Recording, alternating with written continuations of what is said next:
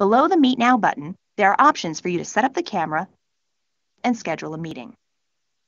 Give the meeting a name, and then click Meet Now.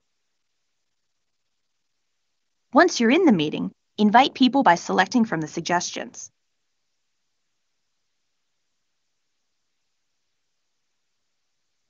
Or just type a name in the box. You can also invite someone from outside your organization to the meeting, even if they're not using Teams. Just type the number in the box, or copy the join info and send it to them via email.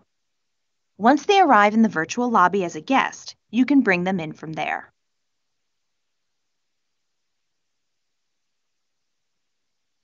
When you need to record your meeting so everyone can watch it later, click More Options, then Start Recording. You'll get an email telling you when your video is uploaded to Microsoft Stream and ready for you to view, edit, publish, or download. To share some content from your computer, click Share in the center of your screen, and then click the screen you want to show. While you're sharing, you can give someone else in the meeting control of your screen by picking their name from the bar at the top.